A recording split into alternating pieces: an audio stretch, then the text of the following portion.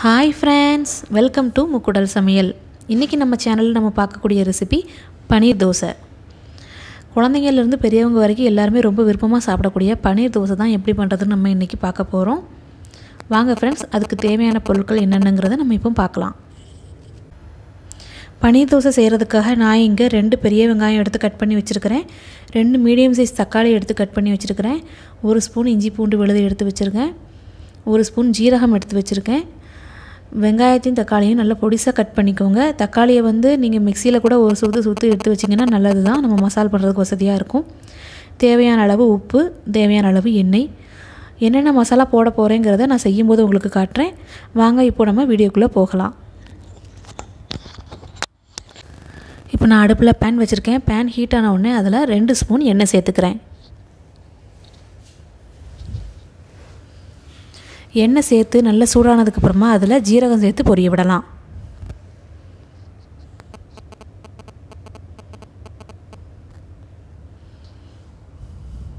இப்போ நான் ஜீரகம் சேர்த்துக்கிறேன். ஜீரகம் நல்லா பொரிஞ்சதுக்கு அப்புறமா கட் பண்ணி வச்சிருக்கிற வெங்காயத்தை அதுல சேர்த்து நல்லா பொன்னிறம் ஆகுற வரைக்கும் வதக்கிக்கோங்க. இந்த பனீர் தோசை வந்து குழந்தைங்க ரொம்ப விருப்பமா சாப்பிடுவாங்க. வித்தியாசமா செஞ்சு கொடுத்தீங்கன்னா அவங்களுக்கும் இன்ட்ரஸ்டா இருக்கும் சாப்பிடுறதுக்கு. சோ ரொம்ப ஈஸி தான், செஞ்சு பாருங்க. இப்போ நான் வெங்காயத்தை சேர்த்துட்டேன். வெங்காயம் நல்லா பொன்னிறம் ஆகுற வரைக்கும் இத நல்லா வதக்கி விட்டுக்கோங்க. வெங்காயம் நல்லா வதங்கினதுக்கு அப்புறமா நம்ம அதுல இஞ்சி பூண்டு பேஸ்ட் சேர்த்து வதக்கிக்கலாம். இப்போ நம்ம வெங்காயம் வதங்கினதுக்கு அப்புறமா இத பார்க்கலாம். இப்போ பாருங்க, வெங்காயம் நல்லா வதங்கிருச்சு, பொன்னிறம் ஆயிருச்சு. இந்த டைம்ல நான் 1 ஸ்பூன் இஞ்சி பூண்டு விழுது சேர்த்துக்கிறேன். இதுல இஞ்சி பூண்டு விழுது சேர்த்ததுக்கு அப்புறமா அதோட பச்சை வாசனை போகிற அளவுக்கு இத நல்லா வதக்கி விட்டுக்கோங்க. இப்போ அது வதங்கினதுக்கு அப்புறமா நம்ம தக்காளி சேர்த்துக்கலாம். நல்லா வதங்கிருச்சு. இந்த டைம்ல நான் கட் பண்ணி வச்சிருக்கிற தக்காளி அதல சேர்த்துக்கிறேன். பாருங்க எவ்வளவு பொடியா கட் பண்ணிருக்கேன்னு. இத மாதிரியே நீங்களும் கட் பண்ணி எடுத்துக்கோங்க. தக்காளி சேர்த்து நல்லா வதக்கும் பொழுதே அதல தேவையான அளவு உப்பு சேர்த்து நல்லா வதக்கிக்கலாம். தக்காளி ஒரு பாதி அளவு வதங்கினதுக்கு அப்புறமா நம்ம அதல சேர்க்கக்கூடிய மசாலா பொருட்களை சேர்த்துக்கலாம். தக்காளியே தெரியாத அளவுக்கு நல்லா மசிஞ்சு வரணும். அந்த அளவுக்கு தக்காளியை வதக்கணும். இப்போ நான் உப்பு சேர்த்துக்கிறேன் தேவையான அளவு. பாதி அளவு தக்காளி வதங்கினதுக்கு அப்புறமா நம்ம மசாலா பொருட்களை சேர்த்துக்கலாம்.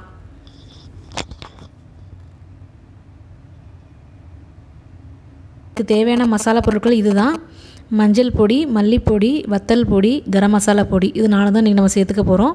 தக்காளி இப்போ ஓரளவு பாதி வதங்கிருச்சு. இந்த டைம்ல நம்ம மசாலாவெல்லாம் இதல சேர்த்துக்கலாம். மஞ்சள் தூள் 1/2 ஸ்பூன், மிளகாய் தூள் 1/2 ஸ்பூன்,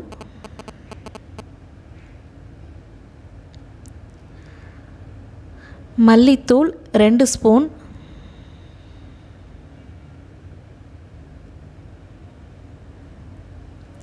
கடைசியா கரம் மசாலா தூள் 1/2 ஸ்பூன் சேர்த்து நம்ம இத நல்லா வதக்கி விட்டுக்கலாம்.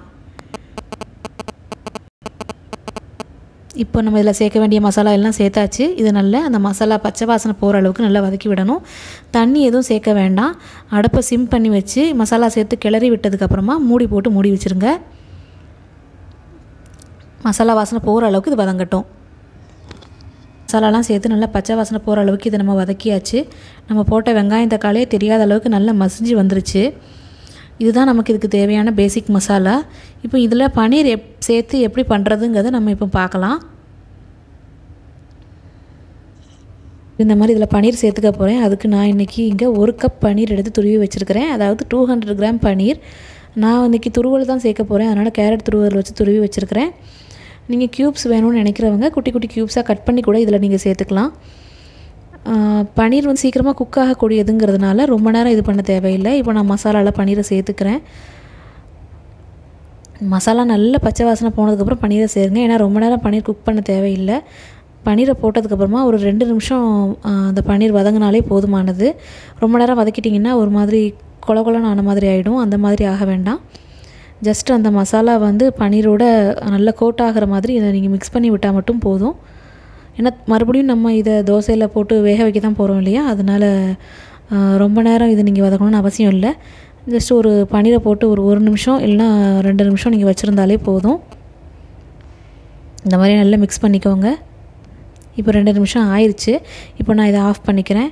இப்போ அடுத்து நம்ம தோசை பண்ணலாம். ஹீட்டாக இருக்குது. இதில் நான் இப்போ தோசை வாத்துக்கிறேன். எந்த அளவுக்கு நைஸாக தோசை இழுக்க முடியுமோ அந்த அளவுக்கு இழுத்துக்கோங்க. ஏன்னா அப்போ தான் நல்ல கிறிஸ்பியான தோசை கிடைக்கும். அதில் வந்து நீங்கள் நல்லெண்ணெயோ இல்லை நெய்யோ எது உங்களுக்கு பிடிக்குமோ அதை நீங்கள் சேர்த்துக்கலாம். தோசைக்கு மேலே கொஞ்சம் அதிகமாக சேர்த்துக்கோங்க. ஏன்னா இது வந்து நல்ல கிறிஸ்பியாக இருந்தால் தான் அந்த தோசை நல்லா டேஸ்ட்டாக இருக்கும். பன்னீர் நெய்யின்னு சொல்லி ரொம்ப ஃபேட் ஐட்டமாக இருக்குன்னு யோசிக்காதீங்க. குழந்தைங்களுக்காக நம்ம என்ன சொல்கிறேன், வேண்டான்னு நினைக்கிறவங்க அவாய்ட் பண்ணிக்கோங்க. இப்போ இதில் நல்லா நம்ம ஒன் சைடு வந்ததுக்கப்புறமா நம்ம இதில் பன்னீர் சேர்த்துக்கலாம். திருப்பி போட போகிறதில்ல, இப்படியே தான் வேக வைக்க போகிறோம். ஸோ நைஸாக நீங்கள் தோசை ஊற்றிக்கோங்க. பாருங்கள் எந்தளவுக்கு தோசை அடி சைடில் வந்து நல்ல ப்ரௌனிஷாக தெரியுதுன்னு. இந்த ஸ்டேஜில் நீங்கள் ஸ்டஃபிங்கை வச்சுக்கோங்க, பன்னீர் ஸ்டஃபிங் வச்சுக்கோங்க. ஒன் சைடாக இதை மாதிரி நல்லா வச்சுட்டு நம்ம வந்து தோசையை நல்லா ஃபோல்ட் பண்ணி போட்டுக்கலாம். நான் வந்து இதில் இன்றைக்கி வேறு எதுவுமே சேர்க்கலை. பச்சை மிளகாவோ இல்லை மல்லி இலையோ இது மாதிரி எதுவுமே சேர்க்கலை. ஏன்னா குழந்தைங்க இருந்தாங்க, அவங்க அதெல்லாம் விரும்ப மாட்டாங்க. நீங்கள் விருப்பப்படுறவங்க எது வேணால் சேர்த்துக்கலாம். நீங்கள் இதில் வெஜிடபிள்ஸ் கூட சேர்த்து பண்ணலாம். இதை மாதிரி ஃபோல்ட் பண்ணி போட்டதுக்கப்புறமா ஒரு 10 செகண்ட்ஸ் அப்படியே ஒன் சைடு இருக்கட்டும். அதுக்கப்புறமா நம்ம அடுத்த பக்கம் இதே மாதிரி வச்சு ஒரு 10 செகண்ட்ஸ் வச்சுருக்கப்புறம் எதுக்காகனா நம்ம இந்த மாதிரி ஃபோல்ட் பண்ணிவிட்டு அதை கொஞ்சம் ப்ரெஸ் பண்ணி விடணும். அந்த ஸ்டஃபிங் வந்து உள்ளே நல்லா செட் ஆகிறதுக்காக. இப்போ நான் அடுத்த பக்கம் திருப்பி போட்டுக்கிறேன். இது ஒரு 10 செகண்ட்ஸ் இருக்கட்டும். அவ்வளோதான், நம்மளோட அருமையான டேஸ்டியான பன்னீர் தோசை ரெடி ஆயிடுச்சு. எவ்வளோ ஈஸியாக இருந்துச்சுல்ல? நீங்களும் செஞ்சு பாருங்கள் இந்த பன்னீர் தோசையை. இப்போ நம்ம இதை பிளேட்டுக்கு ட்ரான்ஸ்ஃபர் பண்ணிக்கலாம்.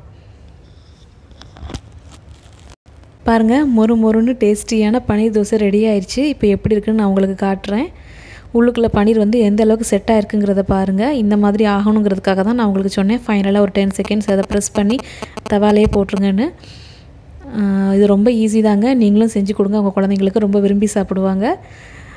செஞ்சு பார்த்துட்டு உங்களோட ஃபீட்பேக்கை எங்களுக்கு கொடுங்க. எங்கள் சேனலை இது வரைக்கும் சப்ஸ்கிரைப் பண்ணாதவங்க சப்ஸ்கிரைப் பண்ணி பெல் பட்டனை கிளிக் பண்ணுங்கள். அப்போ தான் நாங்கள் போடுற வீடியோ உடனுக்குடனே உங்களை வந்து சேரும். தேங்க்ஸ் ஃபார் வாட்சிங். தேங்க்யூ. Bye bye.